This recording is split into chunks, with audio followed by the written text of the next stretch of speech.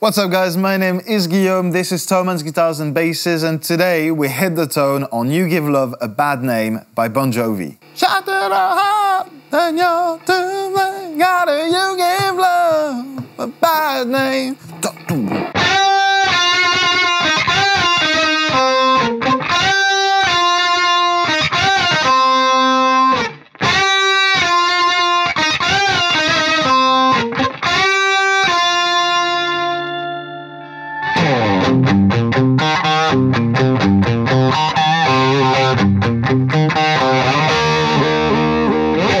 Hey guys, I hope you're all doing fantastic today and welcome to this new episode of Hit the Tone, the series in which I teach you guys how to get the playing and the sounding right on your favorite songs. So please don't forget to let me know in the comment section which one you'd like me to cover next and I'll get to you as soon as I can. But today we are focusing on You Give Love a Bad Name by Bon Jovi, starting with our guitar setup.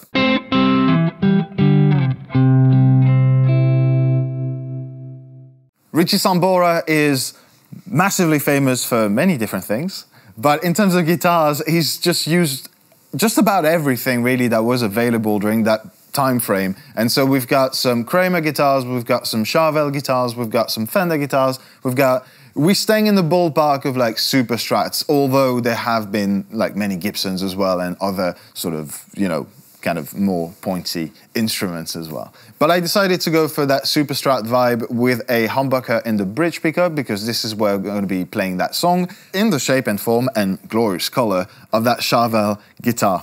Of course, it doesn't have to be mandatory. This one will be linked in the description box down below, as well as a few other recommendations. But I think that as long as you're staying in that ballpark, so Charvel, Fender with a humbucker in the bridge, Ibanez guitars, all of these will do just fine as long as that's a humbucker, basically.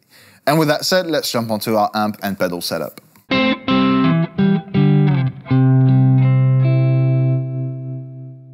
Now, Bon Jovi has been requested quite a bit on the channel, but I personally chose this song because I really dig that intro lead part. And it took me a long time to figure out what was actually used on it, and I'm still not 100% sure, because there are reports of people doing that it was done in post, people saying that it was like an old rack unit or something, or a whammy type of effect. There are many ways to go about it. Many effects will do that. Mostly the whammy pedal by Digitech, but I decided to go with the Harmonist PS6 by Boss, which is going to be my basically octave up sort of sound, but harmonized on that first lead part. In terms of amplifiers, the choice was really complicated too, because Richie Sambora was using a whole lot of different amps, a lot of Marshalls, but like vastly different Marshalls as well. Some 2000s, some JCM 800, 900, some Plexis, some Fryhead amps, some Fender amps, some Friedman amps, and then going on obviously with Phil X, now playing with Bon Jovi and his Friedman signature head. We are in that Marshall-esque, I would say, sort of land or territory with that very characteristic mid-range. So I decided to go with the Plexi today, but that doesn't have nearly enough gain on its own to cover that sort of, you know, 80s hair metal style. So I'm boosting the front of it with the JHS Bonsai in the OD1 mode. A lot of volume, very little gain, and I think that's doing a great job at it. So I'm gonna play the amp alone, then I'll kick in the overdrive to give you guys an idea, and then I'll kick in the Harmonist PS6.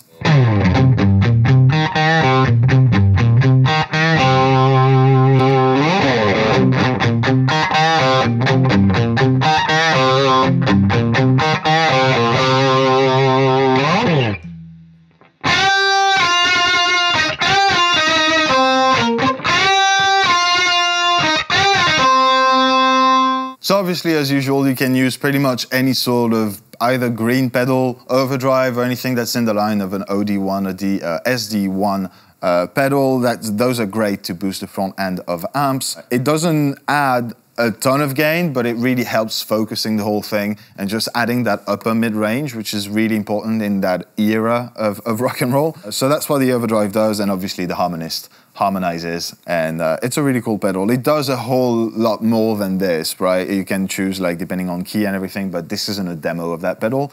It does the You Give Love a Bad Name thing really well too. So with that said, let's go on to the final part of that video, which as usual is the most important and is how to play the riff.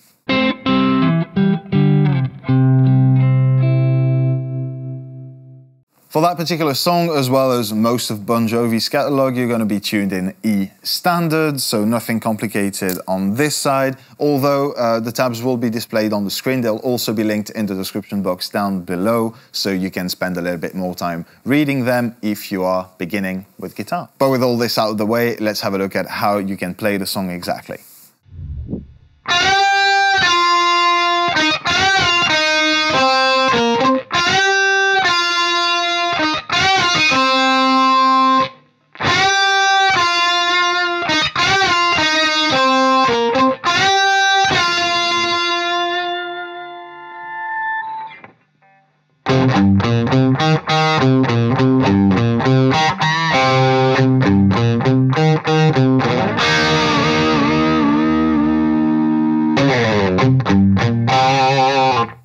Now, it's not really hard to play. I wouldn't describe it as like, that's definitely, even the lead part, if you take it slow as a beginner, you can absolutely nail that.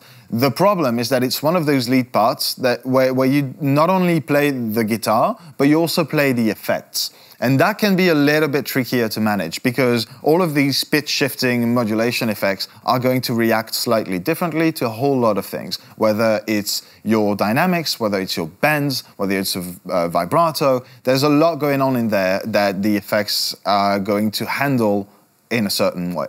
So I think that depending on the pitch shifting effect that you are using to do that intro, you're going to have to adapt your playing a little bit. I did about half as much vibrato as I usually did because of that, because the PS6 doesn't, it didn't seem to handle the vibrato so well, at least in that particular context. That is definitely going to be one of the difficulties with that song, but otherwise fairly simple, just one super classic, great rock and roll riff.